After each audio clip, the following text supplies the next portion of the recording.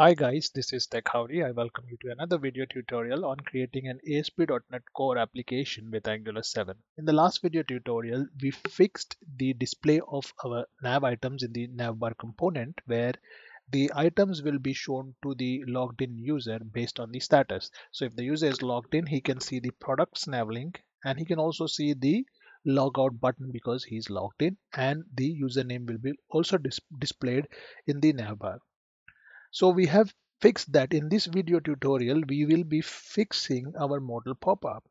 Since we know that there are errors that are going to be displayed in the modal pop-up and we have not yet written code to display those errors. We have written code to create a modal pop-up and pop up the model, but we have not yet written code to display the errors inside the model. Before we go ahead and start writing that code, let's go ahead and see what the problem is and how we fix it. Now this is my inspect tab and this is my network tab. Now let's go ahead and try to create a user called as TechHowdy password.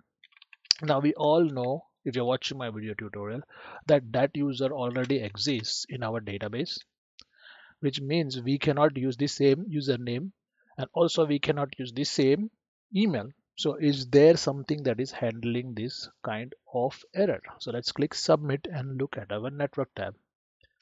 So as expected, we cannot register a user whose email name is TechHowdy because it already exists in our database. We can also not register a email called as techhowdy@gmail because our requirement is the email needs to be unique. And where does this requirements come from? If you go and open your startup class in your application and scroll to services.add identity, here in this pipeline, when you are validating the password, you notice we have mentioned we require unique email. That's what it does. That's what the identity user ASP.NET identity does. It validates if the unique email is provided. Also, there is no validation for unique username because that is automatically managed by ASP.NET identity. So you don't have to specify a that options.user.unique username because it's automatically done by ASP.NET identity framework.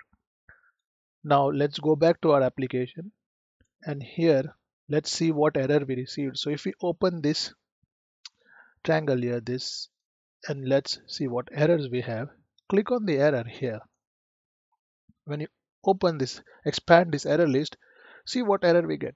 Username TechHowdy is already taken. Email TechHowdy is already taken. So that's the error that is being written by our ASP.NET Identity Framework. So now we have identity framework which is doing this for us, but instead of displaying these errors here inside this console, we will display it in the modal pop-up. So now without wasting any time, let's go ahead and start coding the modal pop-up where we can display the errors. So let's do that. Let's go back to application. Now what we need here is to open the registration component. So let's go ahead and open the registration component. Yes, here. And also let's open the HTML component of a registration because our modal pop-up is inside here, the template. And if you remember, we had commented this. So let's uncomment this. So make it active. And now let's start to display the error inside this modal pop-up. So then let's put this modal pop-up inside this error lambda expression, and once again you don't need to display the error in console, but this is just for testing purposes, so I'm going to leave it. But when you transfer this website to live or in production, so you can just comment this out. Okay, so it's up to you. For testing purposes, I'm going to display it in console, so I'll leave it as it is. And now the next thing that I want to do is I'm going to get some errors. As we know, these errors is it's an array of errors. If you notice here, this error is an array and it contains the sequence like 0 1, the indexing for this array. So each error will be at one index position, and as you notice, the error is also a string. So since we are the server is returning the response and the response contains the error array. So the key for it is error. So now let's go here. First thing that we want to do is we want to store that array of errors inside an array. And when we created our properties for this register component, we created an array list, which was a string array, and the array was initialized in our ngOnIt method with an empty value. So now let's first thing that we want to do is call that object. So error list equals to an empty array. And the reason to do that is because when I go back to my application, and my application, for example, is in this state where the user has already clicked on the submit button and the errors have been displayed. Now, when the user clicks again, what I want to do is first get rid of all the old errors and then display the new errors, because sometimes the user might not refresh the page. Just change the values here and then just click submit.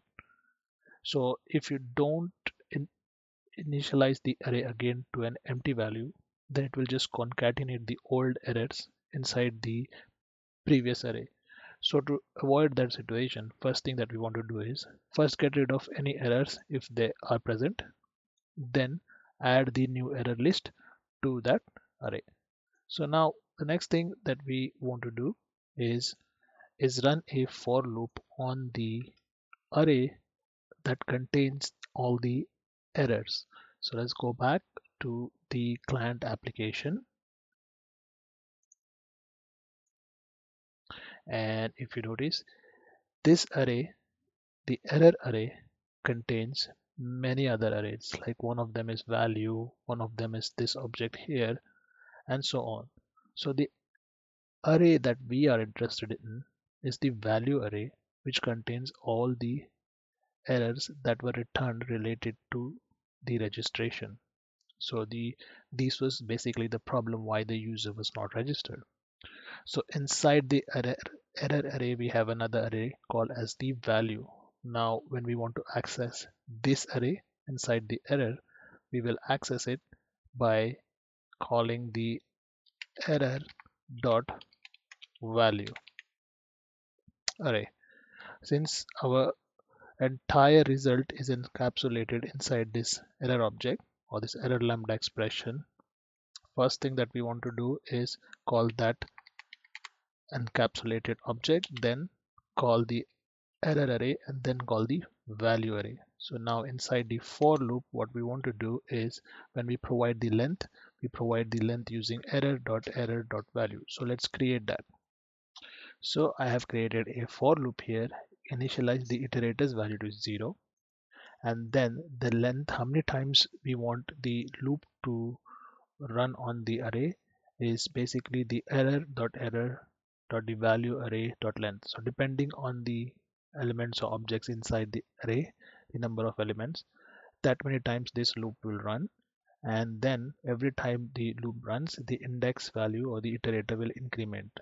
So this is basic for loop JavaScript that we learn when we start learning JavaScript for any object oriented programming type that you're learning. You will always learn for loops, where loops, and so on. So I don't need to explain it in detail any further. Most or every one of you should understand this. So now the next thing that we want to do is we want to push the value of each array, that is error.error.value,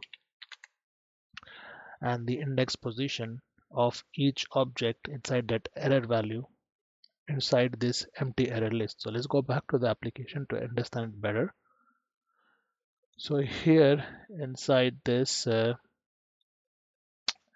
value array, the first error is at index position 0. So when the loop runs and the value of I is 0, this value will be pushed inside that empty error list that we created. The second time the value of I increments, now the value of I is 1. So this value here will be pushed inside the empty array.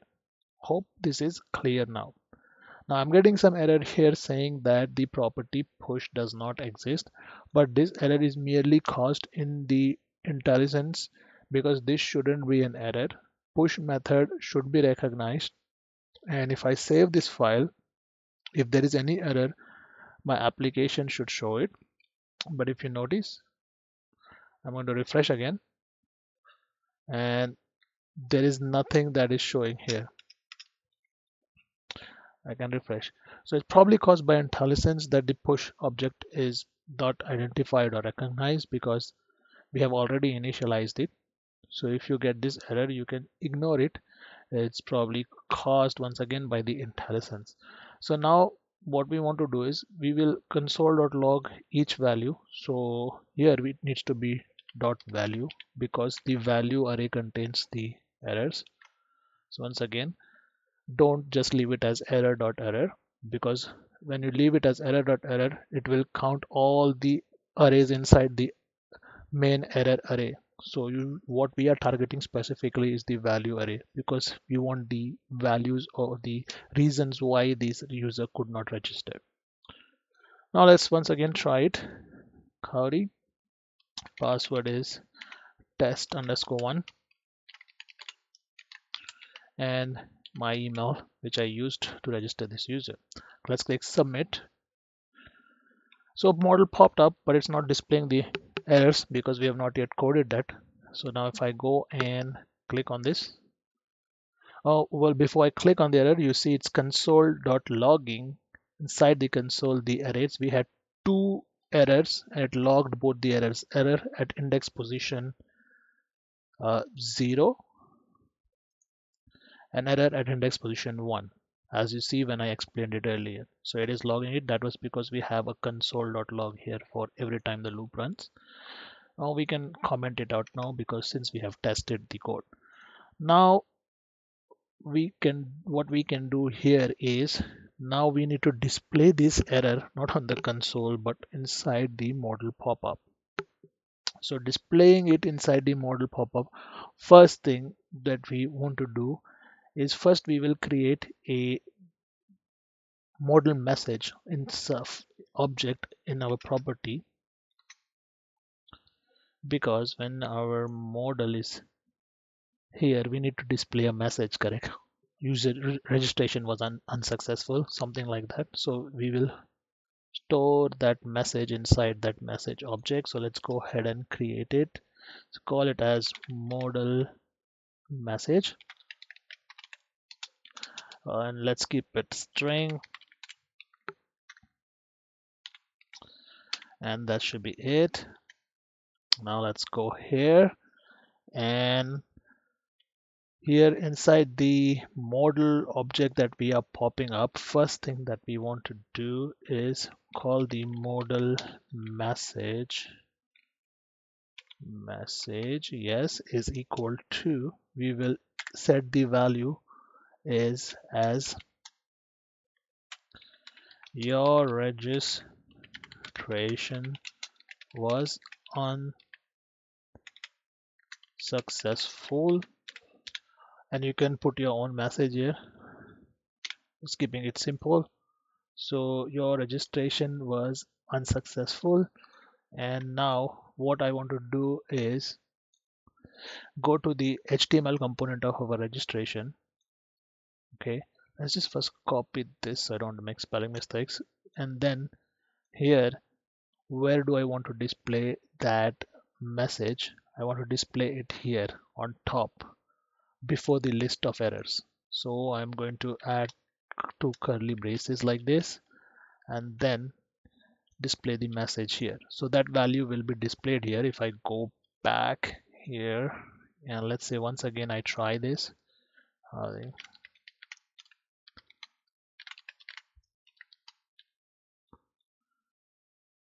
I click this, and now you can see that the message has been added there.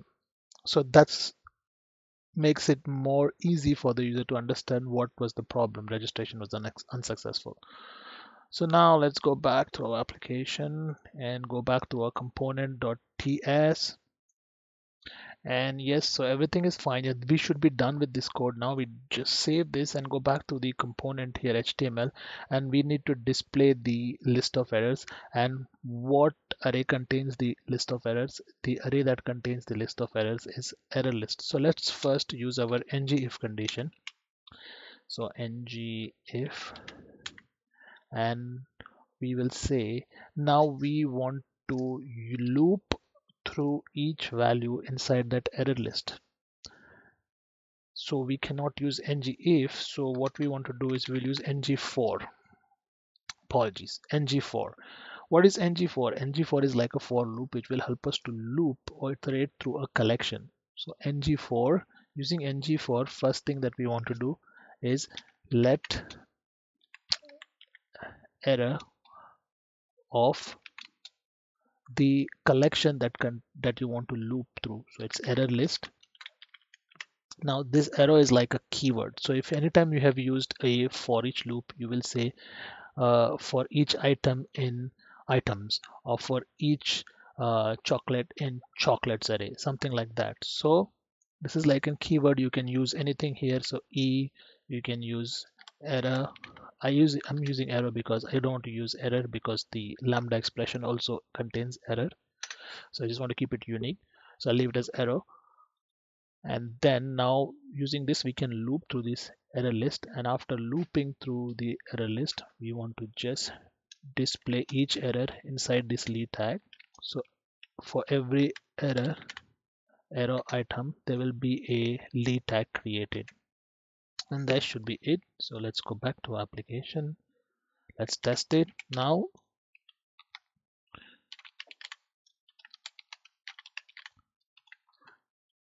And use the old email. So password, come on. Okay, now let's click submit.